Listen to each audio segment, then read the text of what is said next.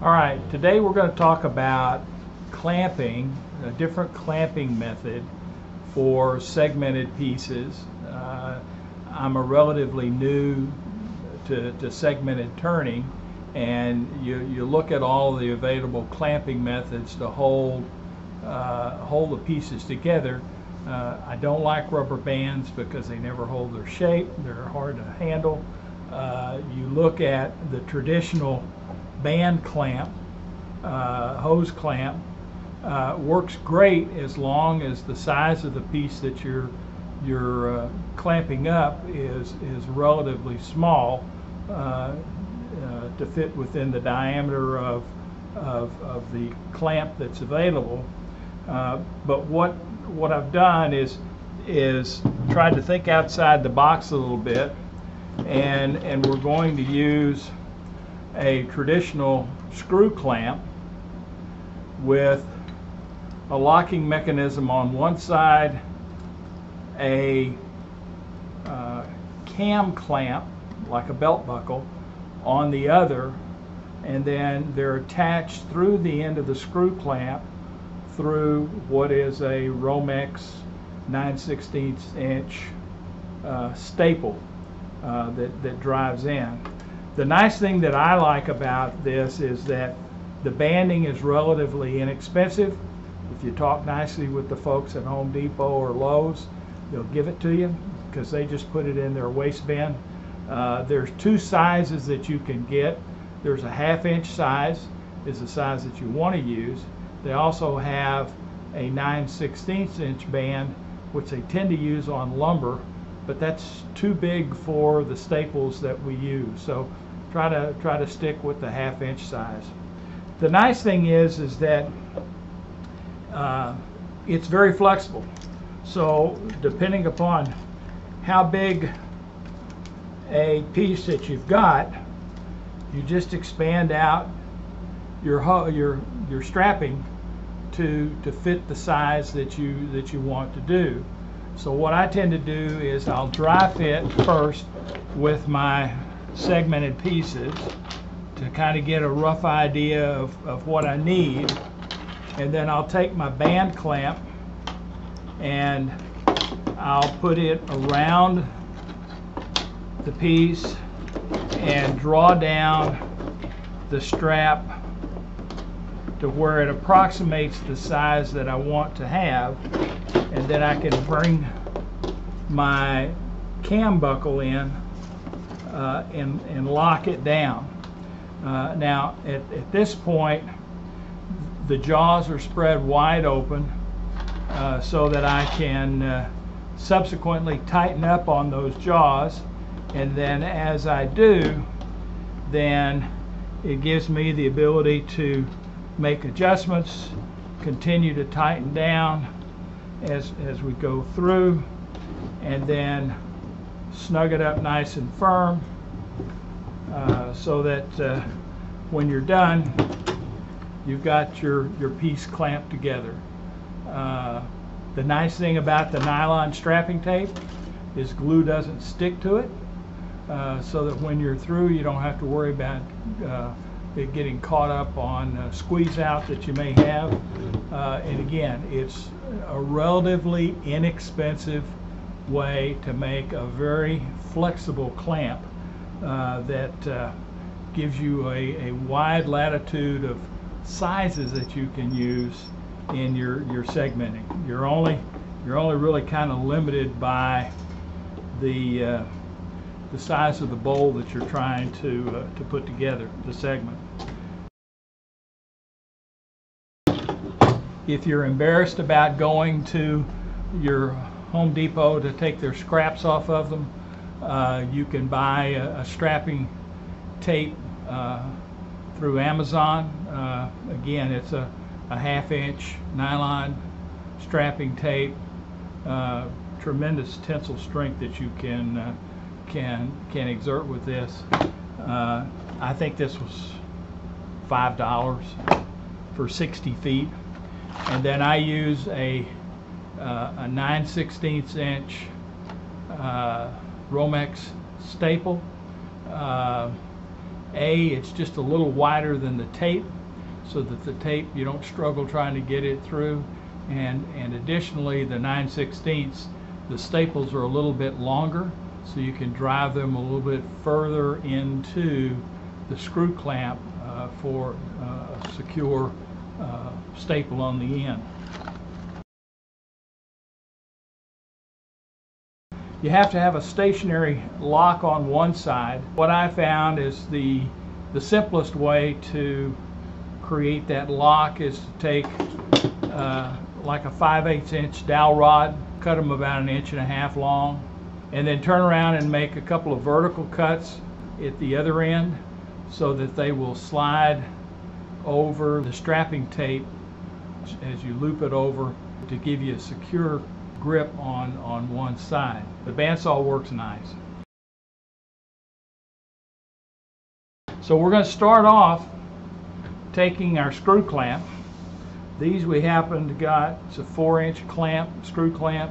It's a very convenient size to use.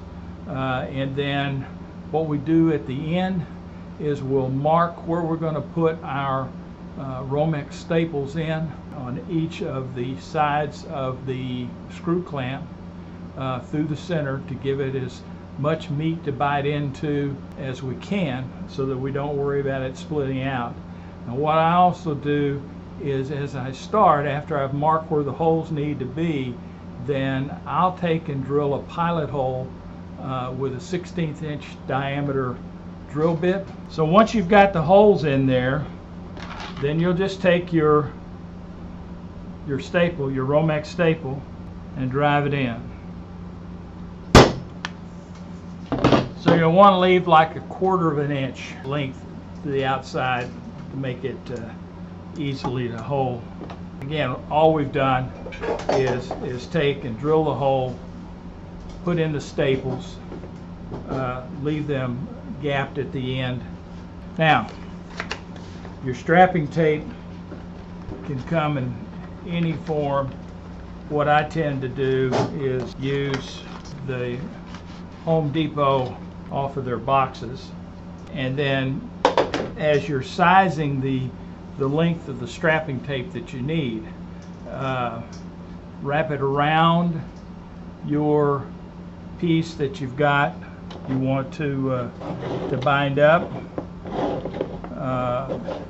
and then as you do that, add about 6 to 8 inches to handle the clamping mechanisms on the end.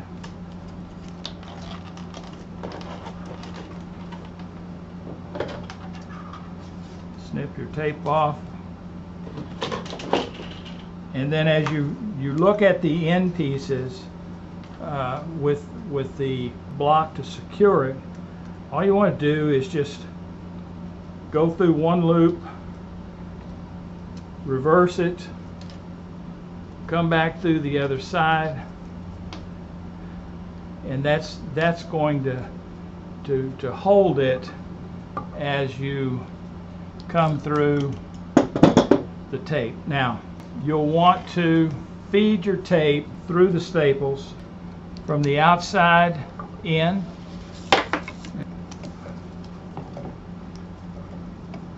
so that it's not in the way and interfering with your piece that you're trying to clamp.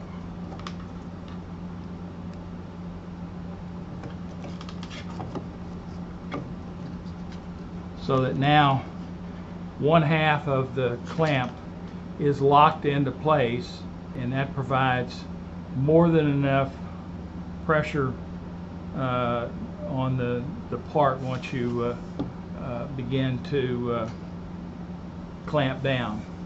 And then take the other end of your tape and again feed from the inside out, creating your loop.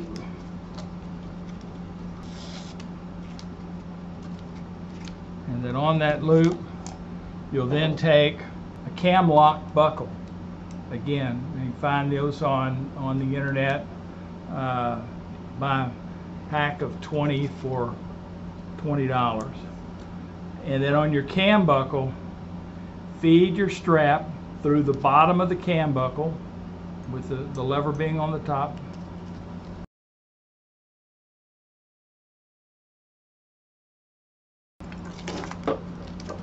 Take your loop, you wrap it around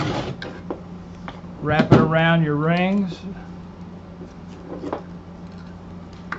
pull the loop tight, finger tight, with your hand, and then move the cam buckle up toward the end, and then as you set it, and now as you've got your piece in there and with it open, now you can handle easily gluing up your pieces on your board that you're going to set them up on. Glue them up, set them in, and then as they're glued, you slowly tighten the screw clamps, adjusting to make sure that all of your pieces fit the way you want to. Your clamp will, screw clamp will be across a joint such that you've got full pressure on the board, and then you just slowly tighten up the clamp until you get them nice and firm. You've got your piece held in place. I'll tend at this point to take my hammer, drive my pieces flat against my setup block, and then you set it aside to let it dry.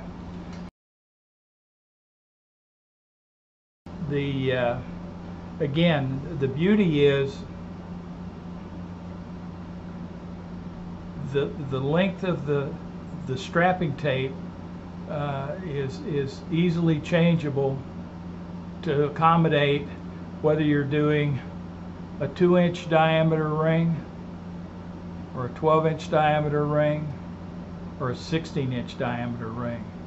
You just add length, the overall length of your strapping tape to accommodate the size ring that you have, and you get a nice uniform pressure all around the block that block of segmented pieces that you're trying to assemble, and you get a uniform pressure as you go through. You can creep up on slowly as you tighten it down, so you can make sure that all your joints line up properly, and then finish up by tightening it up. You're not going to pull the clamps, the staples out, because basically you're pulling at right angles on those. You're not going to pull the clam buckle, slide through there, because the buckle itself has a knurled ring that it's bar that it's tightened up against, and the tighter you pull it, the more those dig in.